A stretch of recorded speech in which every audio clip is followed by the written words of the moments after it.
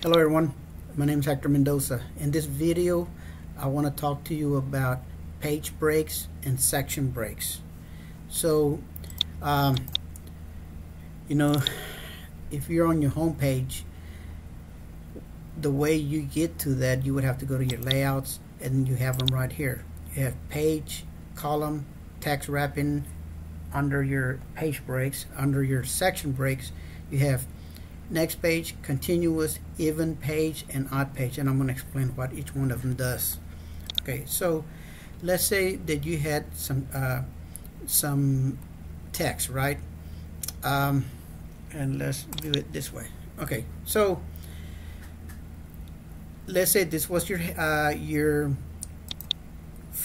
cover page, and then the rest of it was just text, and you could have some headings or just pictures and things of that nature. Right now, if you notice, everything has a 1/4 inch margin area. Okay, so you can see from here to here is 1/4, from here to here is 1/4, and then of course I have some headers and I got some footers. That way you can see, like, that's page 2 of 5, 3 of 5, 4 of 5, and so on. Okay, so let me start with the first one. If you wanted to get this area and you wanted to move it down here, if you don't know Word too good, you would probably do this. You would probably hit return, return, return, return, return, return, return, return, until you saw that on the next page. Now, that's okay if you're not going to ever do anything else to this page.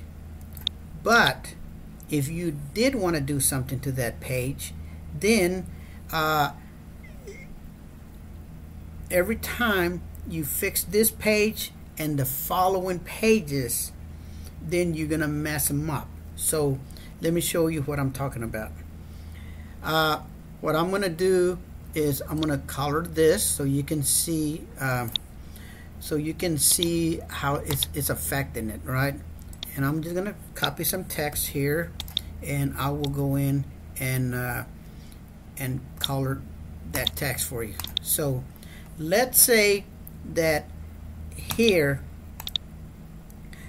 I decided to add some more text, like right after, like a few paragraphs after I would put some more text. Look what happens. You see what happened down here? It moved all this text plus it moved it over to the next page, right? Now you have to go back and fix every single page. Now we're going to hit Control Z. We're going to hit Control Z and Control Z. Now we're back to the original. Okay, this time we're going to do something different. And by the way, let me show you something. Let me go back and show you something. Look, if you go to your home page, you click here and you show and hide paragraph marks and other heading formatting, right?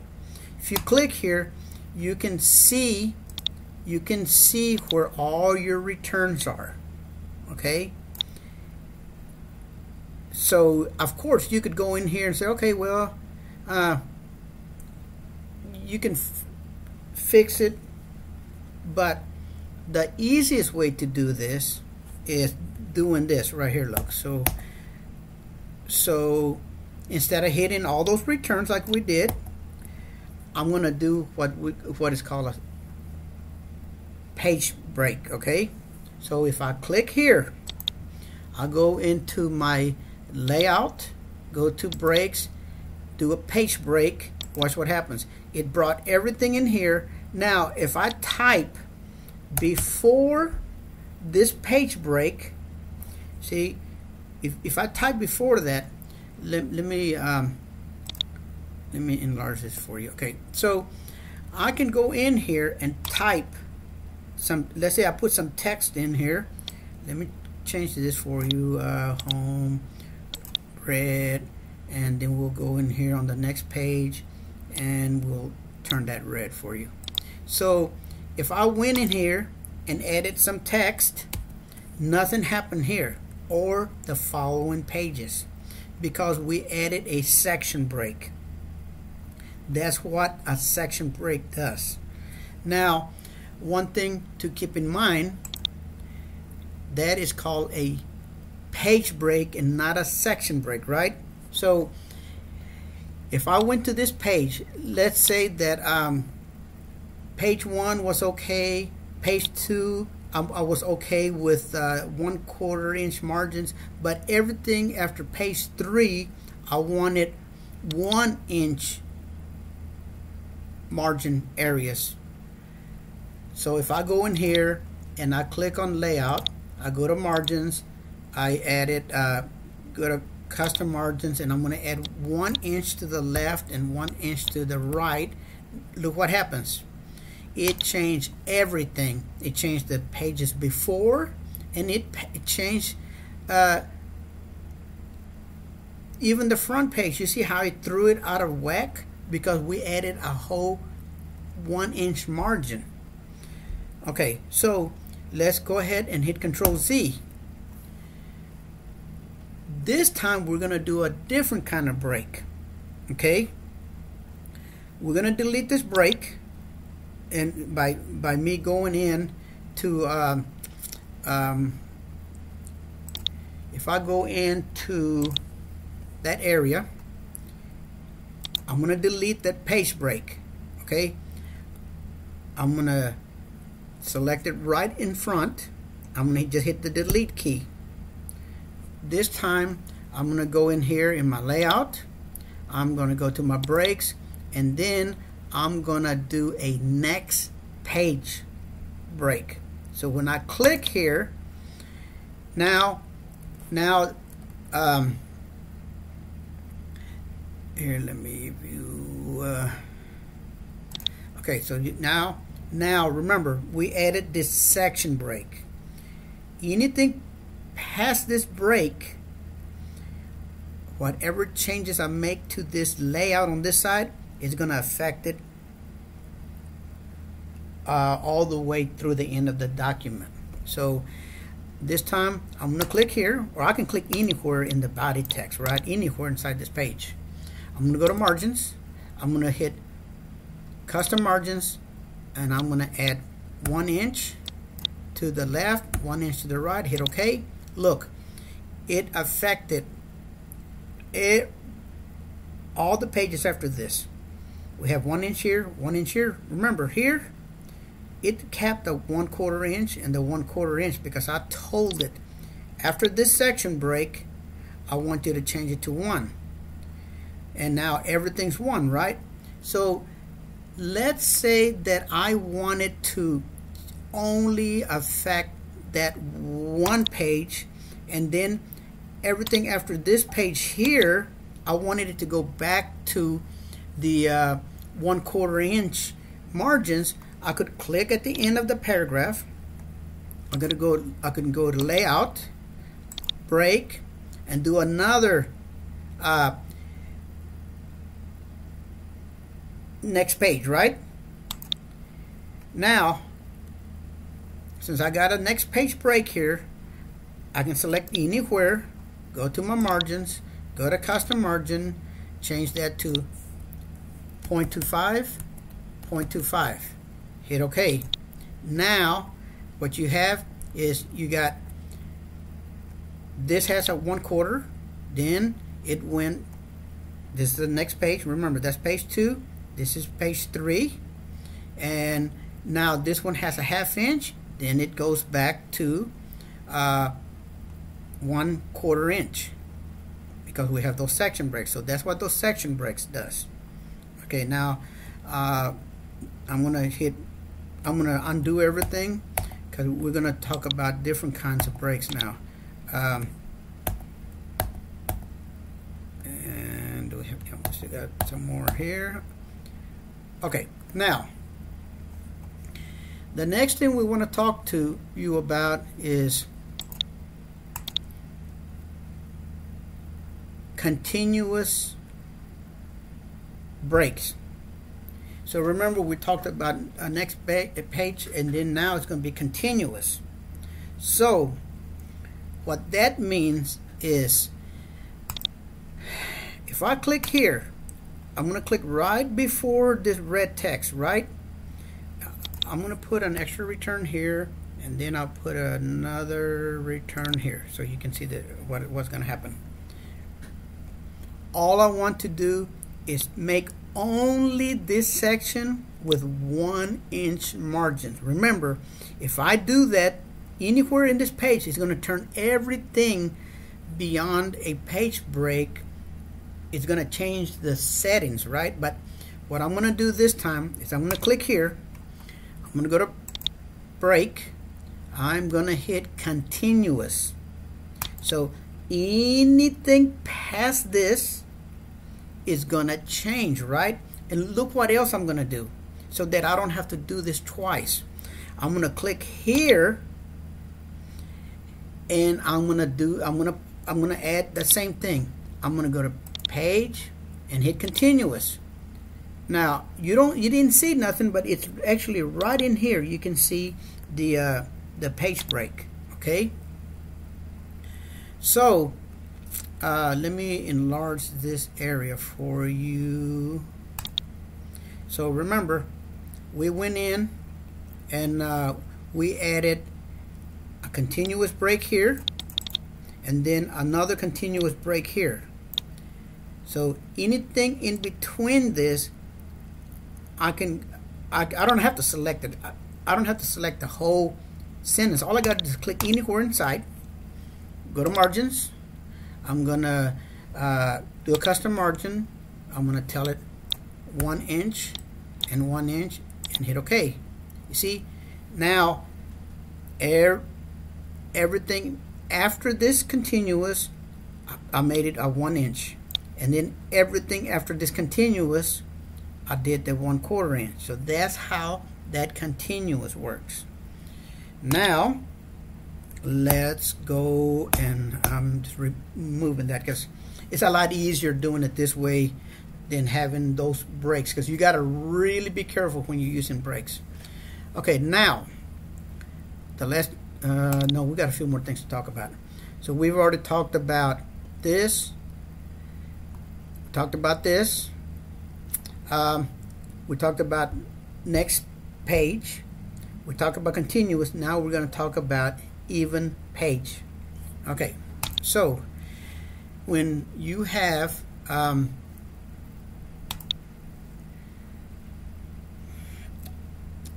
you know, let's say that you were going to put a 3-hole punch on the left hand side of your page, and you were going to print this double-sided, you could have a problem. So let me explain. Okay, so first of all, I need a margin right in here, so that when I staple this, it's not going to do a 3-hole punch. It's not going to punch it into my text. So if I go into my margins, I go to custom margins, and you see right here where it says gutter, I'm going to add a 1-inch gutter, and look what it says. Gutter position left. I only have 2 options. I got left and top. So we're going to pick left, and I hit OK. Now, so if you were going to print one-sided paper, that would be okay, because everything, you know, you can punch here and have, you know, minimal margins on the right, but you have plenty of margin. And I exaggerated this so you could see the difference. You wouldn't use that much. This is just so you can visualize what I'm doing. Okay, so if you were going to print front and back, then you would have a problem, because if you punch this would be the back of it, so you would be punching right in here. So what you would do is you would go into your margins, then you would go into your custom margins, and you see where it says multiple pages, you would want to select mirror margins. Now look what happens. Remember, you told it the left page 1-inch margins, right? But you told it to mirror. So page 1, you can't see it, but page 1 has a margin, and the reason you can't see it is because this is my front page. Page 2 has the margins on the right. Page 3, because it's an odd number, you know, is on, that's page 3. Page 3 is on the left because it's an odd number. Page 4 is on the right hand side. Well, you would have a problem with that because let's say you printed this on page 1 and you didn't print nothing on this page. This page here, the margin really needs to be on this side, okay, for it to work. So look, this is page 1 and page 2. Now we're going to see page 3 and 4. You see, that wouldn't work because page 3 would actually be in the back of page 2 because page 1 is by itself. So the way to rectify that is that you see page 2, you could go click right here and you could tell this one to become an odd page. So you would go to break and you click on odd page. Now, right now the margin is small right here, right? If you click odd page, now you have a big margin. So remember, you would print this by itself. Now page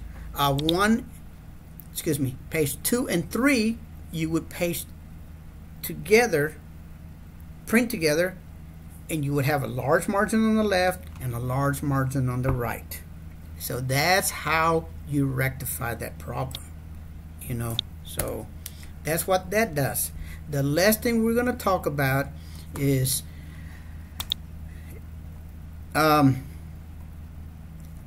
can't remember if I talked about columns, but because I've taught this so many times, so I'm going to talk about columns, okay, just to make sure. If you heard it, at least you're going to hear it again. So I'm going to select this text. I'm going to go to breaks. I'm going to go to columns. Oh, excuse me. Control Z. I'm going to go in here and go to home, layout, columns, and I'm going to put three columns. And let's say from this page, from this paragraph, I want it down here. I think I did talk about this, but I'm just going to do it again. Remember, I can hit return, return, return, or I can click there, go to breaks, and hit column. Okay, and it throws it over to the next page. So let's say that I wanted this sentence over down here. I can click here, and I can go to break and hit columns. So if I add text, look, I can hit returns, I can add text, and nothing happens to the rest of it because we have column breaks. Actually, yeah, column breaks. Okay guys, so that's all I wanted to show you. Thank you for watching my video. If you like this, give me a thumbs up. And I think I have about 170 videos that teaches a few other programs. Thank you for watching my video. I'll see you on the next one.